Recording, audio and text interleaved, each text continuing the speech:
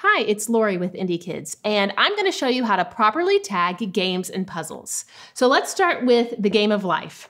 All right, so if this was just a normal box without a hole in the middle of it, you could just take painter's tape, tape it closed on all the edges, and then just tape your tag right on the front using painter's tape.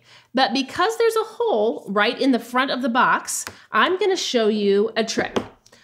Take the lid off the box, and you're going to take some saran wrap and cover that hole. And it doesn't have to be as big as the box, just enough to cover the hole. And then you want to leave a little hanging over the edge, so closing the box secures the saran wrap, okay? And then you are going to take your painter's tape and tape all the edges just like normal, all right? And remember, cardboard boxes, you really need to use painter's tape on them or they will rip the boxes. That's very important. Okay, here's a puzzle, just a normal box. All you need to do here is tape the edges closed and tape your tag right onto the top of the box, okay? Now this is a metal game. It's just in a metal box. Super simple.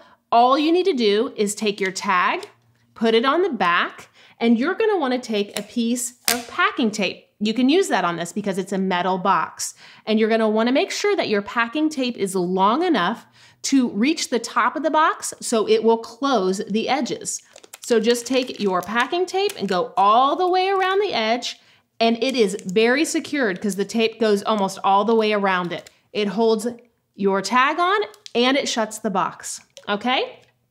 Now, we have a puzzle here that doesn't have a box. It's got these peg pieces. Sometimes there's puzzles like this that are chunky, they don't have the peg pieces, but what's the best way to secure this? Well, there's a couple different things that you can do. We've seen some people use painter's tape and tape all these pieces down. That really doesn't work that great because when we have thousands of people in there shopping, the painter's tape ends up coming off and the pieces get lost.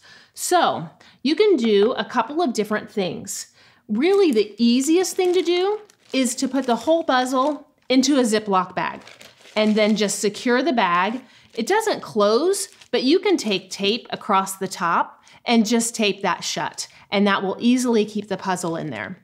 The other thing that you can do is you could take saran wrap. Now you'll need to make sure it's large enough, but you can cover the whole thing with saran wrap, go on all the edges, close it up, and then what you'll want to do is you'll want to take tape on the bottom and you'll tape those edges shut. Now you could take a really large piece and just wrap it. Some sellers do that. But if you don't want to use that big of a piece, you'll need to tape the bottom shut.